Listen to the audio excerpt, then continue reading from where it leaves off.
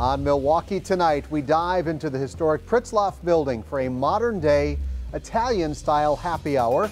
Tonight's We're Open taking us to Aperitivo.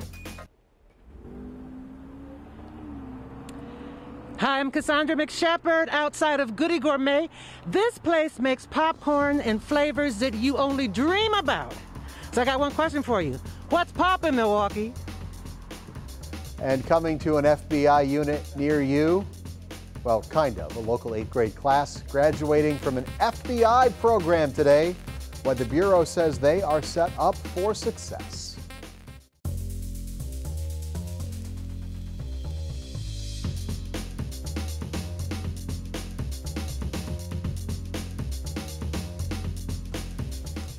Good evening, everybody. Welcome to Milwaukee Tonight. It's a great evening to learn about our city's hidden gems, its people, its places, its things, all of it coming together to create this very special place we all call home. We begin with a look at what's happening in Milwaukee tonight. May is Asian Pacific American Heritage Month.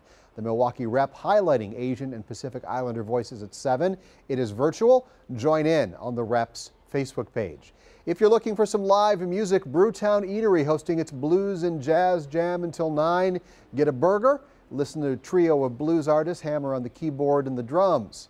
The Sugar Maple on Lincoln Avenue hosting a Name That Beer night at 7. $10 to play, and you know, nobody loses, right?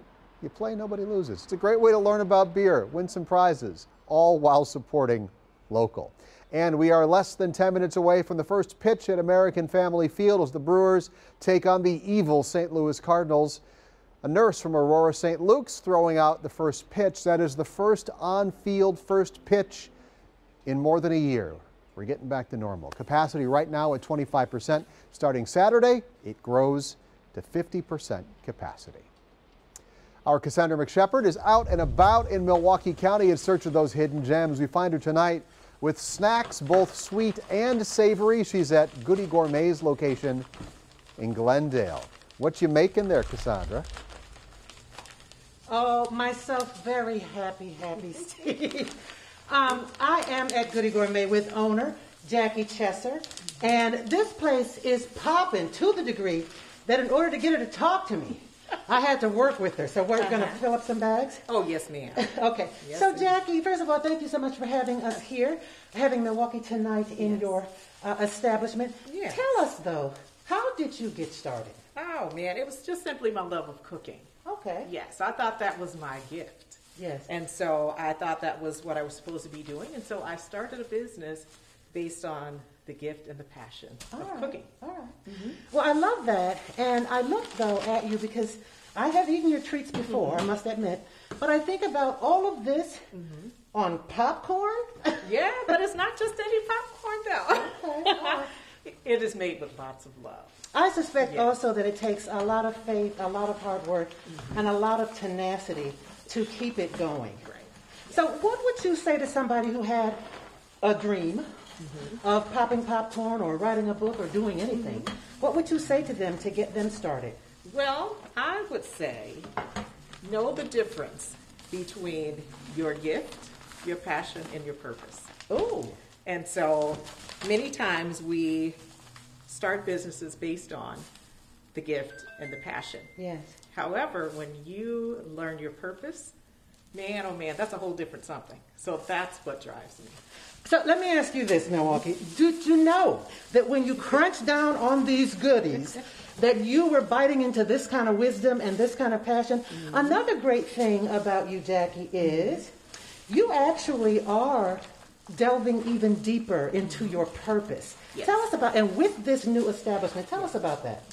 Well, about maybe 12, 13 years ago, I was new in business and people were super excited about it. Yes. So they would come and ask, hey, can you coach me on getting a business?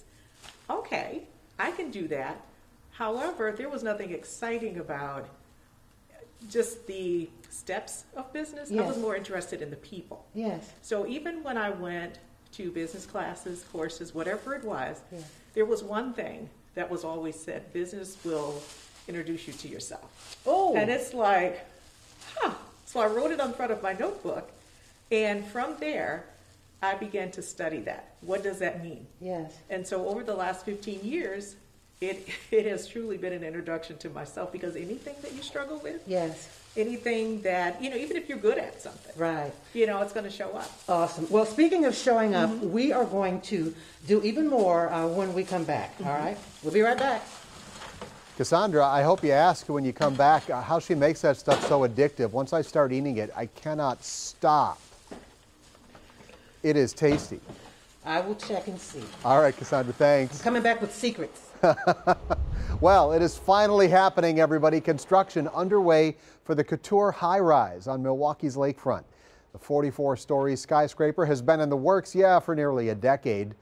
They started talking about this back in 2012. When it is complete, it will have more than 300 apartments and a public transit hub for the streetcar on the ground floor.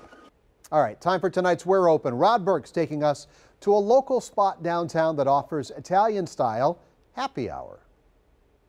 Aperitivo Bar and Restaurant is a new cool place that is tucked away inside the Pritzloff building on North Plankinton Avenue. They opened up their doors 2 months before the pandemic hit. The vibe itself was meant to be just a place to gather and have conversation, and that's the basic concept of Aperitivo, is the after work happy hour ritual in Italy.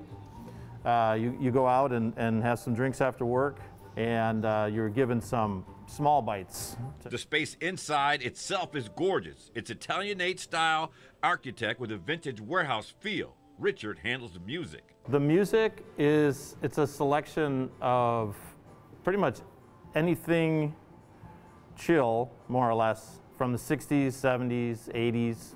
Sometimes contemporary. If I hear something contemporary, it'll go on the playlist. Bossa Nova and jazz and funk and soul. That's all on the playlist. The Aperitivo restaurant in the Pritzloff building has a vintage industrial feel to it. And what you like about it is the vibe, where you can dine in or do some work. Well, it's centrally located downtown, so it's a good place to have a lunch meeting. We have Wi-Fi available for free. We sell Valentine coffee, so we have a full coffee bar in addition to the regular menu. We have a breakfast menu that goes till 11 in the morning. One of their big sellers on the menu is their margarita pizza. We have a good selection of small plates that includes charcuterie boards, hummus. We do a Serbian lamb sausage called cevapcici. We have a good selection of pizzas. We can build your own pizza. We have some salads if you want something a little bit lighter. And then we also have probably 10 or 12 sandwiches on the menu. We're downtown for We're Open. Rod Burks, TMJ4 News. That was a good-looking turkey club there, too. Search our list of local businesses you can support at tmj4.com/open. Some 8th grade students at Frank Lloyd Wright Middle School in West Dallas, one step closer to becoming FBI agents. The Milwaukee FBI Division Office adopted the school last month, and today they taught students about the history and the mission of the Bureau. It's a nationwide program. This is the 6th year the Milwaukee Bureau has adopted a local school. The takeaway for the entire program is to expose kids that are in junior high school, getting ready to step into high school and beyond, to show them what law enforcement careers are all about. If they start looking into what they can potentially get into now, it's going to set them up for a great career path for the future. Students got a tour of the Milwaukee field office. They witnessed some evidence collection, and they now have a graduation certificate to show for all their work. Still ahead on Milwaukee Tonight, below average highs have us all longing for summer-like weather. Kristen Kershane going to tell us just how long our lows will last after a break. Tell me, what do you love about Milwaukee? I love the parks and recreations that we have, great fishing, boating, hiking and stuff like that, and all of the live music festivals. They're the best. I love it.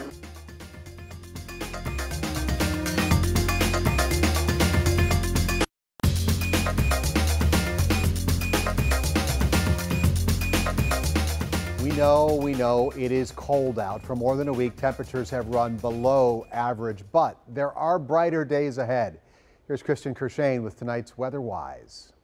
Below average temperatures continued for us again today. At least it was sunny outside. As we look back at the month of May so far, remember back to early May, the first 3 days of the month, well above average temperatures, but we've been below average since then with highs in the 50s. Today, the 8th day in a row with highs only in the 50s. Average would be 60s for this point in May. Once you average all the temperatures together, though, we're coming in just slightly below normal because we were so warm at the beginning of the month. It's not just here that we're seeing the cool temperatures. As we look across the country, down across the south and the southeast, seeing below average temperatures as well. Fairly warm out west right now. As we get into Thursday, though, we start to get closer to normal. That will continue to be the case as we move from Friday into the upcoming weekend as well. Things starting to average out. And as we look ahead at the 6 to 10 day temperature outlook here, so this is May 16th through the 20th, we've got a pretty good probability to see above average temperatures. And as far as the rainfall goes, we have at least slight probability to see above average precipitation, which we could certainly use. Steve? Spring will be here eventually, won't it? Before we go to break, let's check back in with Cassandra McShepard. She's hanging out at Goody Gourmets. What are you up to? Steve, I made it into the kitchen. And on the other side of this break, Jackie is going to teach me how to make cookies and cream popcorn. Oh, you don't want to miss this.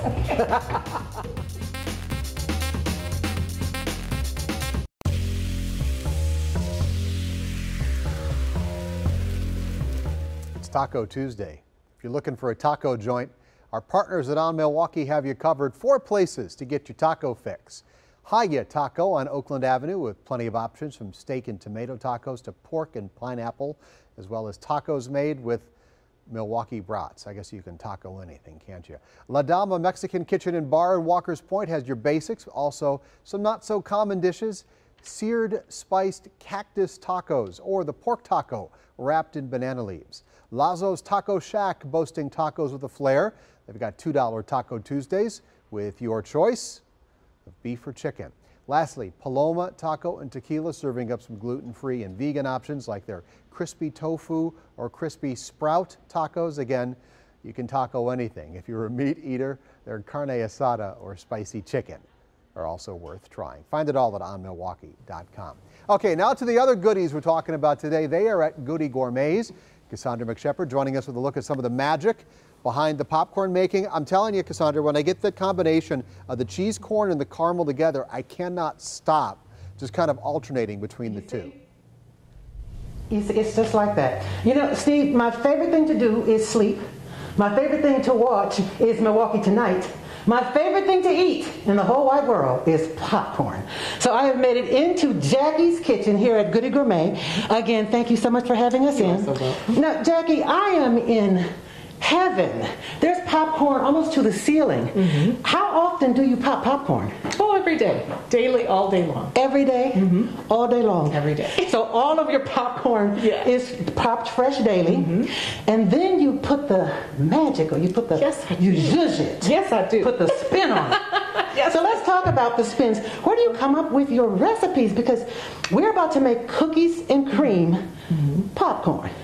But you also have banana pudding and and lemonade. And lemonade. Yes.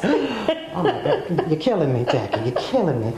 All right, and lemonade. Yes, and so we have a variety of other flavors too, but I love to bake. Okay. And so I came up with the banana pudding and the lemonade because I couldn't bake, so I said, let's figure out how to put it on popcorn. Wow. So, speaking of popcorn, because you know, some people might be sitting at home not understanding why I love popcorn like I love popcorn. Let's talk about 4 reasons that popcorn is good for you.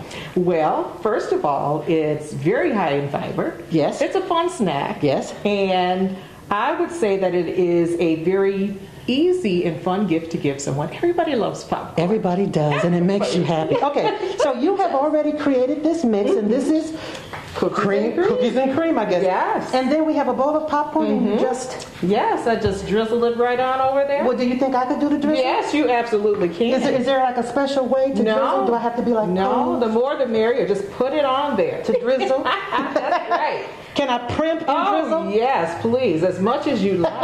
I'm in heaven, I really am. Then we're going to toss it. Woo! No, Oh, look, honey, you don't stir that. You go ahead and put a little more on. I tell you, this is really too much fun for me to be having on camera. Oh my goodness. So after this like mixes in and it's tossed in, and then it sits or sets or nope, we let it cool. Okay. And then we break it apart, and voila, there we go. There you go. Look, you got that. Look, go ahead, take my job. That ain't my first bucket of popcorn, Jackie. I'm gonna tell you the truth. All right. Oh my goodness. Oh my goodness. Thank you so much. Oh, all right. Steve, wouldn't you love to be in this kitchen? I don't need to be in the kitchen. I just need to be wherever that bowl of popcorn winds up when you're done playing with it. You got nice toss in action there, Cassandra. We'll be right back after this.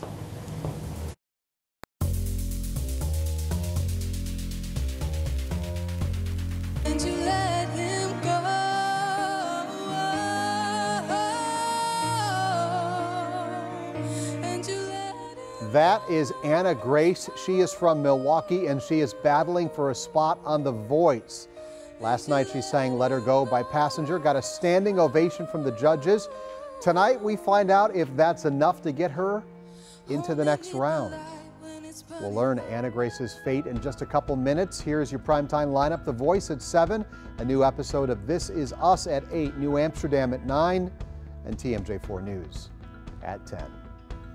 Thanks for joining us for Milwaukee Tonight, Cassandra. I'm sure that bag of popcorn that you made right there is going to go right to your house, and we're never going to see it. You know what, Steve? This is actually the special recipe for tomorrow, and we could use another pair of hands because we're now like lifting it up and folding it. So cookies and cream is what Jackie's patrons will be able to enjoy tomorrow. And I want you to know, as you're chomping down on it, Cassandra had a hand in this. Gloved hands, but a hand. Thanks a lot, Steve. Thanks a lot, Milwaukee. I hope you charge us a little bit extra because it's Cassandra's special. Remember, TMJ4 News always streaming 24/7 on Roku and through the TMJ4 News app.